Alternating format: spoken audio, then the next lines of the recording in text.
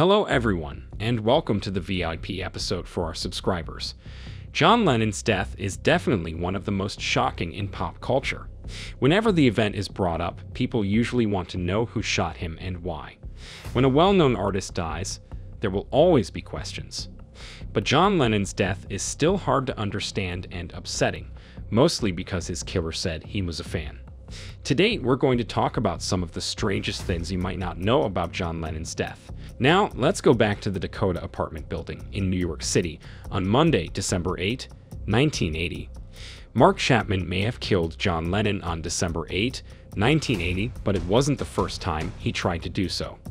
Gloria Hiroko, his wife, says that Chapman tried to kill Lennon 2 months before. In an interview in 2018, Hiroko said that Mark had gone to New York 2 months before. He came home scared and told me that he had planned to kill Lennon to make a name for himself. He said, though, that my love had saved him.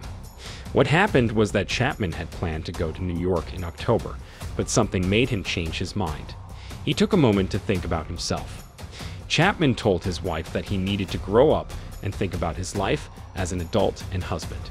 So why did Hiroko let Chapman go back to New York in December when he had just told her 2 months before that he had planned to kill Lennon?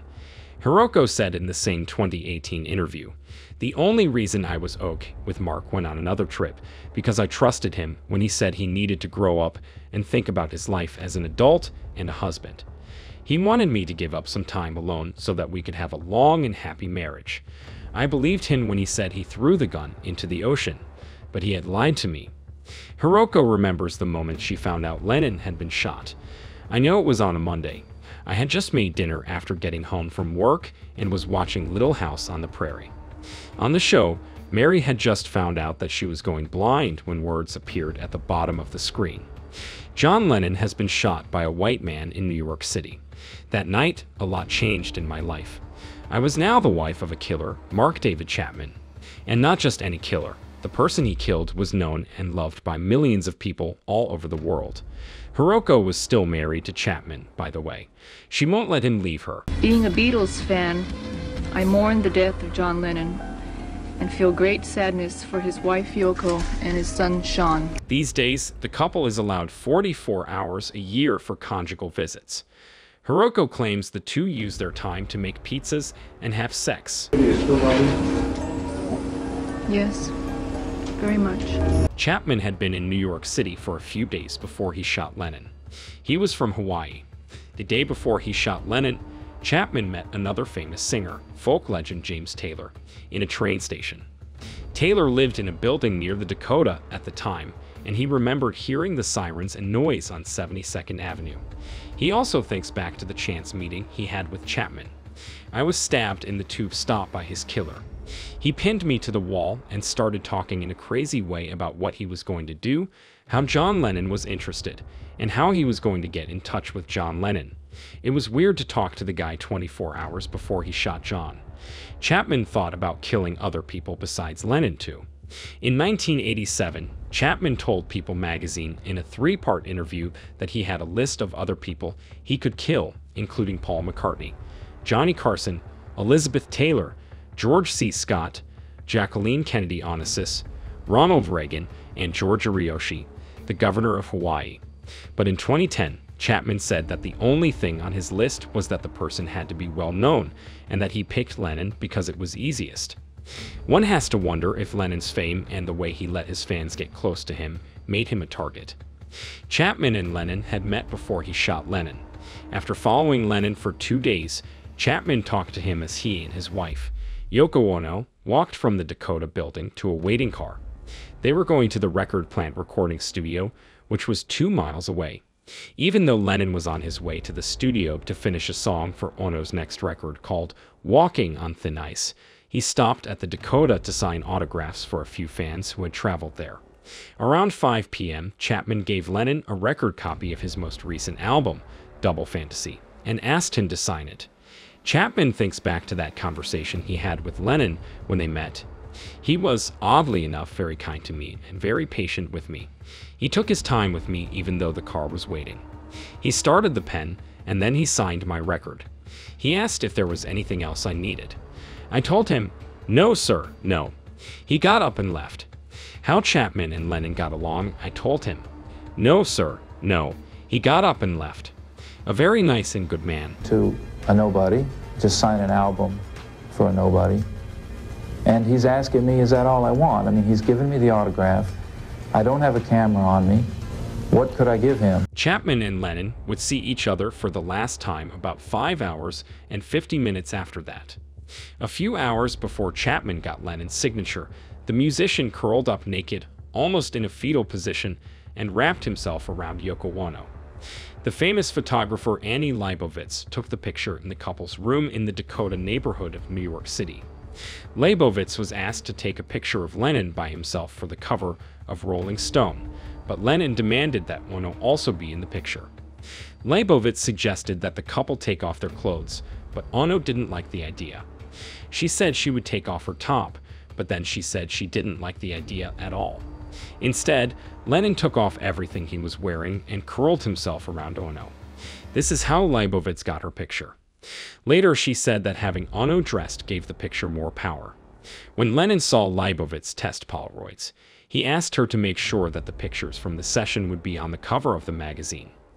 Lennon would leave that night, even though Leibovitz thought it was wrong to release the picture so soon after Lennon's death.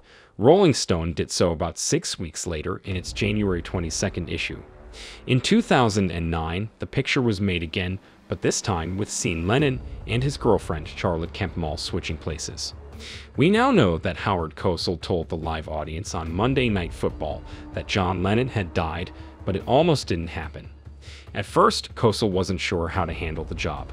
The Miami Dolphins and the New England Patriots were playing on Monday Night Football, and Cosell and Frank Gifford were calling the action. With less than a minute left in the fourth quarter, the Patriots were moving toward the goal line to score the winning point. As the Patriots tried to set up for a field goal, Cosell got a call from Roone Arledge, the head of ABC News. Arledge said that his source had told him that Lennon had been killed and that the news should be spread right away. Cosell wasn't sure what to think about the news break. He thought that a football game wasn't the right place for that kind of news. Gifford, his partner in the broadcasting box, told him that the event was much more important than the end of the game when he was having second thoughts. Cosell made the news a short time later. Yes, we have to say it. Remember, this is just a football game, no matter who wins or loses. An unspeakable tragedy confirmed to us by ABC News in New York City.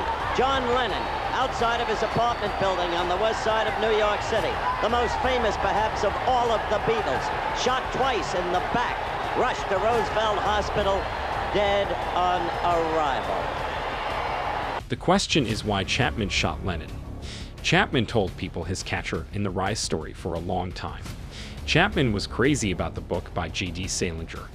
He was so into the story that he thought he was Holden Caulfield, the angry main character in Salinger's story.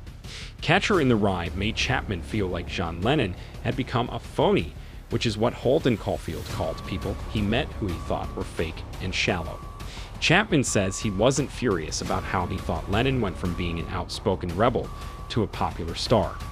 Instead, he was very matter-of-fact about it and started planning Lennon's murder in a cool and methodical way. And I pulled the .38 revolver out of my pocket. I went into what's called a combat stance, and I fired at his back 5 steady shots. Chapman's first reason for killing Lennon had a lot to do with Catcher in the Rye. He even brought a copy of the book with him when he met and killed the singer. Inside that book, Chapman wrote, "This is my statement to Holden Caulfield." Bought a copy of The Catcher in the Rye, signed it to Holden Caulfield from Holden Caulfield, and wrote underneath that, "This is my statement," underlining the word "this," the emphasis on the word "this." At first, Chapman said that he killed Lennon to make a point about all the fakes in the world. But at his 8th parole hearing in 2014, things changed when he said, "I am sorry for being such an idiot and choosing the wrong way for glory. I found my peace in Jesus. I know him. He loves me. He has forgiven me. He has helped in my life like you wouldn't believe." During his 9th parole hearing in 2016, he went even further and said that he had planned, been selfish, and done something bad. Chapman was crazy about Lennon, and that was the only reason he shot him. He thought that his name would be known forever, so he wanted an easy way to become famous. Chapman afterwards said that he didn't have anything bad to say about the singer. All he wanted was for something to be known about him. A member of the parole board once asked him, "Don't you have anything against John Lennon? It was all about you and getting famous, right?" Chapman said, "You're right, and it's nothing personal." Later, Chapman said something to Wono, but it might have also been for Lennon's friends. It wasn't about her husband as a person, but about him as a well-known person. If 3 or 4 other people on the list were more popular than him, he wouldn't have been shot. The truth is that. So what's your opinion? How come Chapman killed John Lennon? Tell us in the comments section below. Check out some of these other music stories from our weird history. While you're at it,